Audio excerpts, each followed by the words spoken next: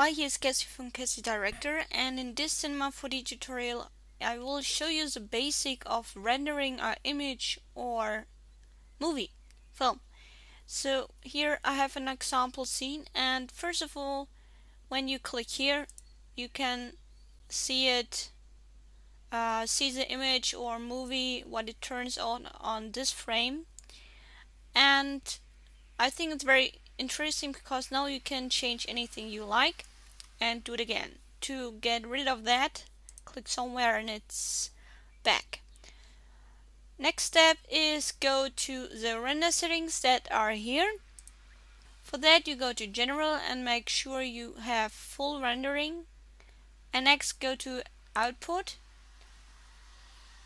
Here you click on this arrow and go to, when you want to have a picture, you go to screen and choose your screen size of the image, maybe or whatever you want, and make sure on the frame range you make on current frame, so it will only make the picture of this picture you have right now. Then go to save.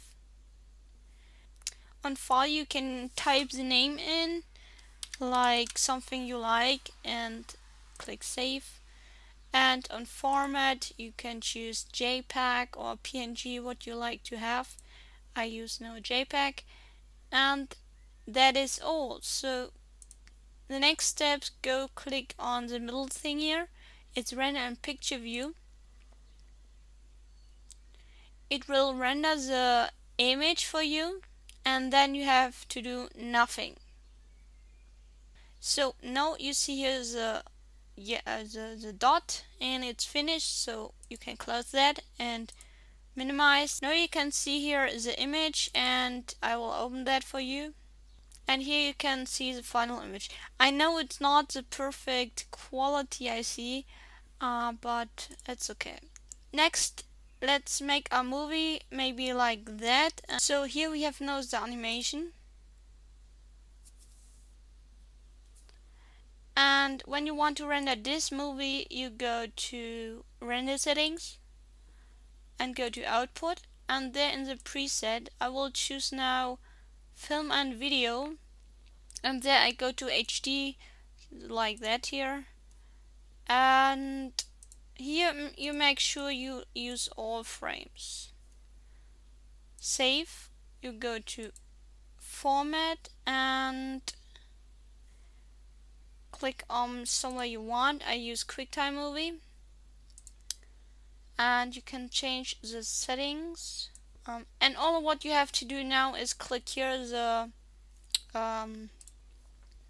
here's a render in preview, and now he will render all the pictures. So here's the result of my 1 second animation, and let's see. So that is the clip that we made, that we rendered. So this is the tutorial how you can render in Cinema 4D, and if you have questions then let me know. Bye!